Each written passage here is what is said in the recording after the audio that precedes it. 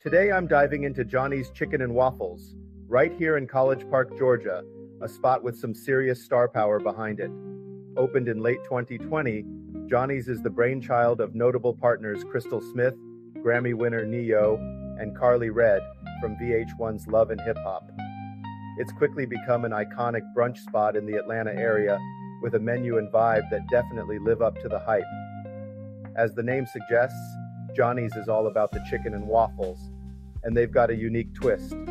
Here, you can mix and match proteins, go for plain or bacon-flavored waffles, pick your sauces, and load up on sides. The fried chicken is perfectly crispy, juicy, and pairs beautifully with fluffy golden waffles.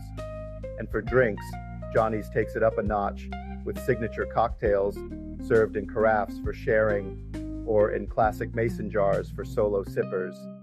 But it's not just about the food. The atmosphere here is something else.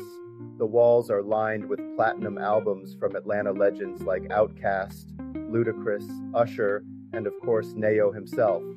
There's even a mural of Harlem's Apollo Theater, giving a nod to the dish's soul food roots. And the Insta-worthy neon sign, "Every day I'm waffling," adds that extra touch of fun.